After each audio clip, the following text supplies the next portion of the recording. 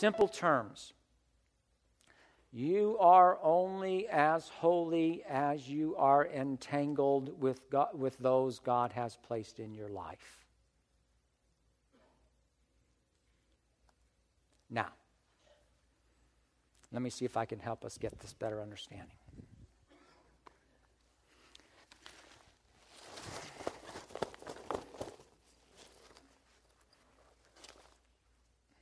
Okay, this is us.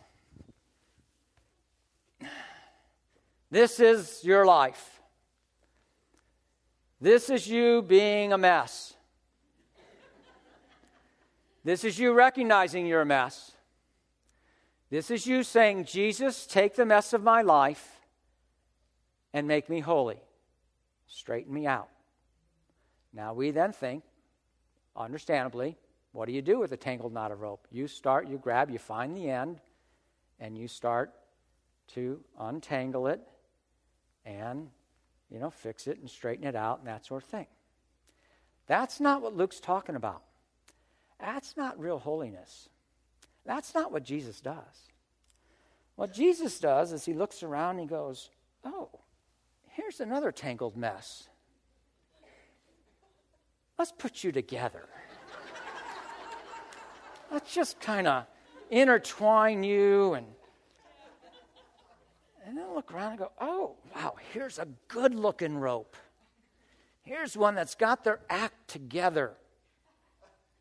Except for this one really fat knot in their life that hangs them up that only they know about. He goes, all right, we'll fix you.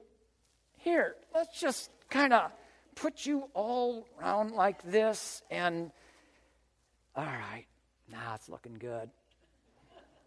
Then there's those of us who have, we grew up in the church. We don't have many sins. We haven't done anything bad in our life. We don't have much of a story. If I pull on one end, it will come undone, and you can kind of shake it loose, and then we're good. And he goes, okay, I'm going to take you, church kid, who has very little sins. You're not very bad. You look kind of holy on the outside. We're really going to make you holy. Well, here, let's just throw you into this mess because that's how you really get holy.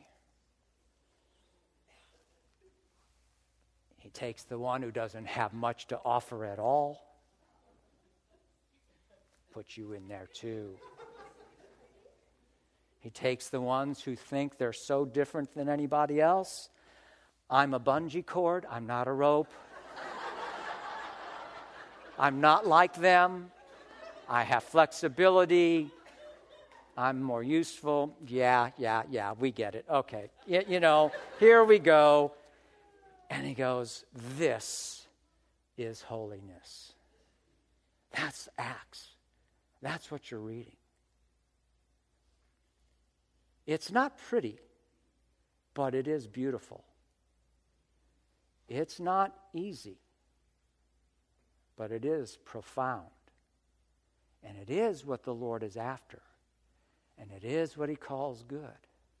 Now, as time goes on in life and we're in this thing that we thought Jesus was going to untangle, and we go, I can't take this anymore. I can't take this life, these people, this Christian thing, and we try to pull ourselves out of it because we think if I can just get out of it, then I'll be okay and I'll work out my issues on my own. Beloved, you'll never get holy that way because holiness is this. That's the Bible. That's the whole New Testament. That's all the epistles. That's everything. That's what God wants. Holiness only comes in the tangled mess of community. And God says, I love this. This is what I died for. Got it?